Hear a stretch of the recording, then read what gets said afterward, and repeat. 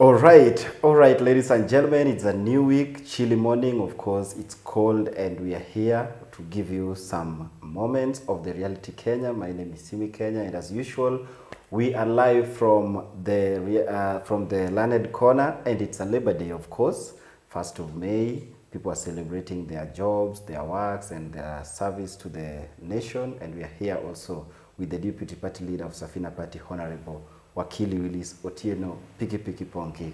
Karibu sana. Thank you very much. Happy Labor Day. Happy Labor Day. We meet in very sad days for our people.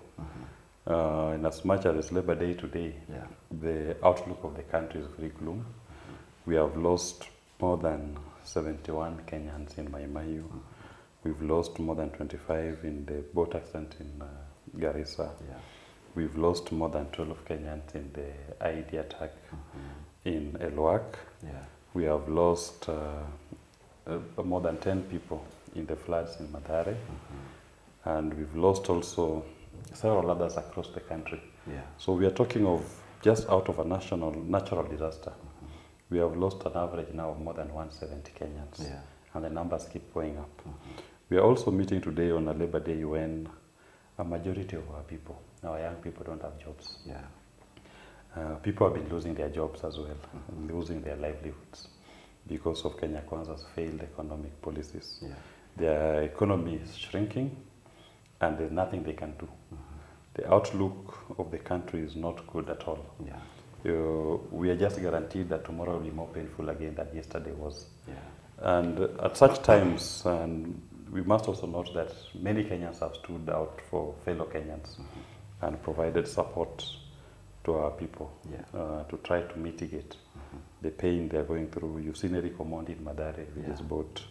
You've seen Hanifa, this young lady on Twitter, X, who has been mobilizing, crowdsourcing for support to take to Madare to other affected parts. We've seen Mr. Kaumbura in Runda, who has come out to be very active in supporting the people who are affected in the floods. There's also this young lady Jerry, also doing a good job in Madare. And other Kenyans, who we may not mention, are doing it in their small way. And what this is showing us is that the government has failed to respond. And Kenyans have taken the issue in their own hands. The National Disaster Center has not been mobilized, activated to respond to this issue. And you know, some people say that, why are we criticizing government? They did bring the floods. We admit they did bring the floods. But we are calling them out for their response. The emergency response. The emergency response. That is what we are calling them out for. When you see Gachagua going to Maimayu on a chopper, and there's nothing is taking there, we are not seeing mobilization of the NYS, of the military, of the emergency rescue units to go out there to respond. You are not declaring this a national disaster. You've left it to Red Cross and the public spirited Kenyans to carry the burden of this pain. Whereas you are the ones who collect taxes. Red Cross doesn't collect taxes from Kenyans. Red Cross receives donations from public spirited individuals. We have also given our contribution. We are giving our contribution to Red Cross to just help them in their efforts to respond to the emergency situations that is emerging. So government that collects taxes, that has set aside money for emergencies, has done nothing. They are trying now to gaslight Kenyans to focus on the counties, and the counties are not responding. The same counties, they have not released to them disbursements, even for the emergencies. They are almost 2 months behind schedule when it comes to releasing funds to the counties. So even the counties' hands are tied. What do you expect of a county governor? Of Kiambu, for example, how can he effectively respond to the emergency in Maimayu when he has not received disbursed funds for the last 2 months? He can't do anything. He can only go there and take a picture like everybody else. The person who has not released the funds, disbursed the funds, is the national government. So that is where we must call the blame. And the blame is not that there was a flood or there were rains. The blame is your response to the catastrophe is one thing. You should do better. And doing better will mean you mobilize all the emergency response units in this country to adequately respond to this issue. mobilize our military for if need be. They have sufficient equipment personnel that can rescue and provide support. Can bring NYS if they've been trained. Set up activate the National Disaster Center. Let them respond. Declare this a national emergency. And then you must allocate funds for that response. Maybe they're refusing to declare this a national emergency because they've misappropriated all the money that would have been they will have been required to allocate, to assign to this emergency response. So their failure to act is what we are calling out. And that failure to act is leading us to losing lives of Kenyans. And the unfortunate thing is this. The life that has been lost can never be recovered. That is gone. Your failure to act is causing untold suffering and pain to those who are affected by these floods. Those who are out there living in the cold. Those who have lost their property. Those who cannot access their homes. Those who are marooned in the middle of waters. They are left to their own. It is Kenyans with their bare hands trying to find a way to rescue and provide help. And this is quite unfortunate. That is why it's important that the government must be responsible. You noticed David D yesterday said the government is like an agony aunt. I mean, government is a trustee. It's holding, those people in government hold those positions in trust for the people. And the people have paid taxes. All those Kenyans you've seen, wherever they are, all of them pay taxes in one shape or another. And if the people in whose trust and for whose benefit you hold those offices require an agony aunt, you must be an agony aunt. You cannot be so insensitive that in the time of pain and suffering that our people are going through, you tell them that you don't care. You actually say to them, I don't care, I'm not responsible, I'm not your agony aunt, you can do it whatever you want. You need to be an agony aunt in such situations. You must show compassion, you must show concern, you must show care, and you must serve the people with kindness. You must now extend a compassionate hand to respond and mitigate, reduce the pain that the people are going through. As Jimmy Wanjigi said, we are now in a situation that we are led by somebody who is known as I don't care Ruto. Despite the pain, despite the challenges, despite the sufferings of our people, doesn't care. Your life continues as usual. He will hold his big IDA conference in Nairobi. He will proceed to hold his cabinet meeting in State House having tea and mandazis. He doesn't care that people can't even go to school, people cannot access their homes, people are living in squalid conditions, people are being rained on overnight, people are being swept by floods, people are being swept by landslides. He doesn't care. He doesn't care about the people. So the trust that he was put to hold, he's not acting to the benefit of the intended beneficiaries of that trust. And that is quite unfortunate. And I don't care William Ruto has led us to the problems we are facing today. And I think during the summit also, I think the summit came amidst all these, disasters and catastrophe. And it is alleged that the reports have it that the military of the KDF spent almost 38 million to clean cabros and windows of KICC ahead of that meeting, despite Kenyans and citizens going through these particular troubles of... that is what we say, a question of prioritization. When it comes to prioritization, you are losing lives here. Even if you don't have money, but the little money that you have, how do you prioritize its use? In this particular case, you need to prioritize emergency response over your own comfort. KICC has always been there. It's not going anywhere. I don't think the meeting would not have taken place if the windows were not cleaned at 38 million Kenya shillings. That meeting could have still continued. Why are you spending a lot of money in Lajis and yet you are doing nothing to save an emergency situation? You need to prioritize. Consider your priorities. This level of incompetence in this Kenya Kwanza is appalling. It's actually shocking that people in their right minds will prioritize cleaning windows of 38 million over saving Kenyans who are going through dire situations caused by incompetence of Kenya Kwanza. That is what we are saying. It can't continue. But you went to Maimayo and prayed there. You see, what we are simply saying, prayers is not enough. You should have gone to Maimayo and we see a massive deployment. Not just in Maimayo. We will see a response in Tana River, Garissa.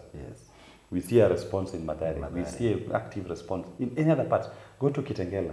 Right now in Kahawa, people are marooned. They cannot even come out of their homes. In Runda, people are walking out of, cannot access their homes. People are being swept by waters. And it's happening across the country. Sindo, the old town is submerged by water. So you need to have a national deployment across.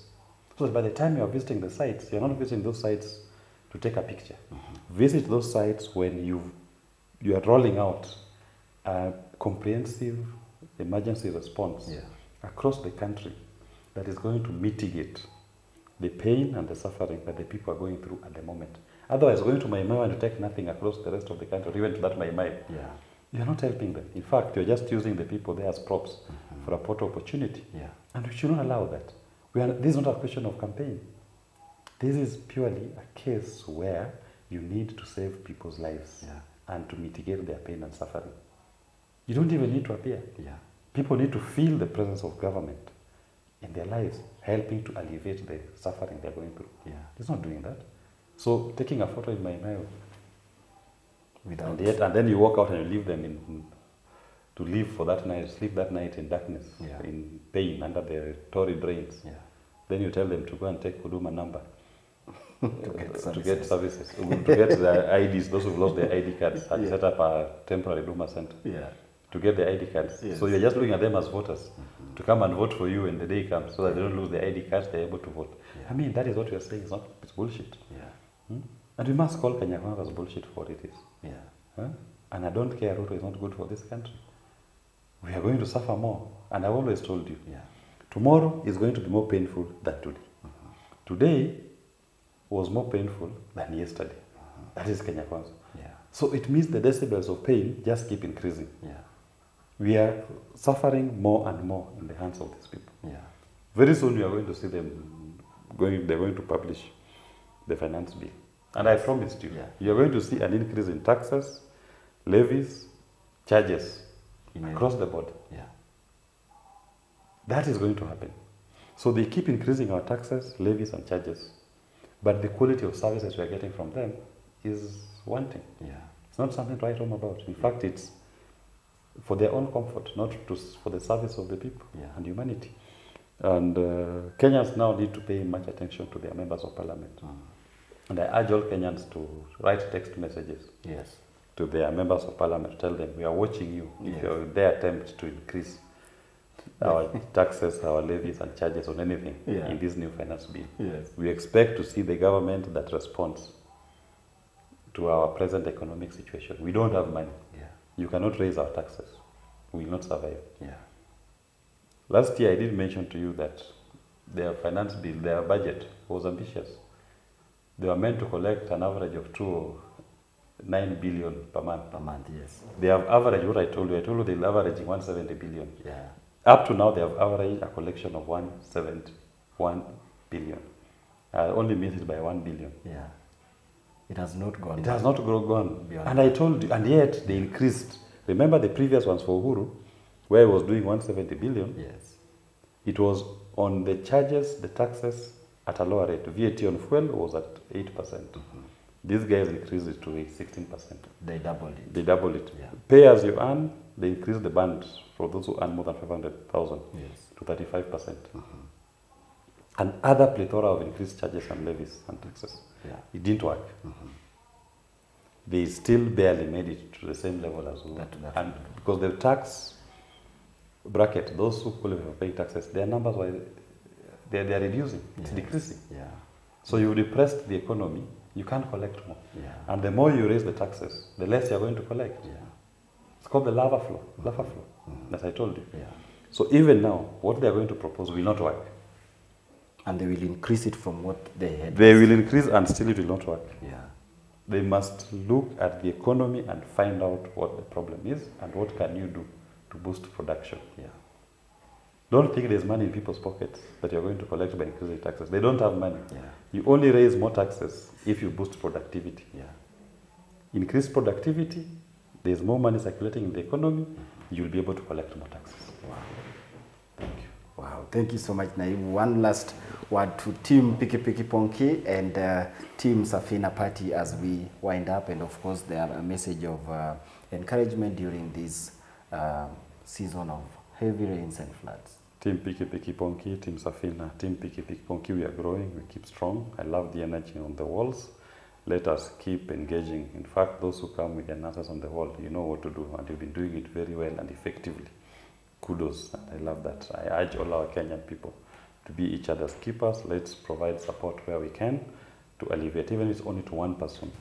Just try to alleviate the pain and suffering that this one person is going through. Because remember, Kenya Kwanza cannot do anything to us. We are on our own in this particular situation.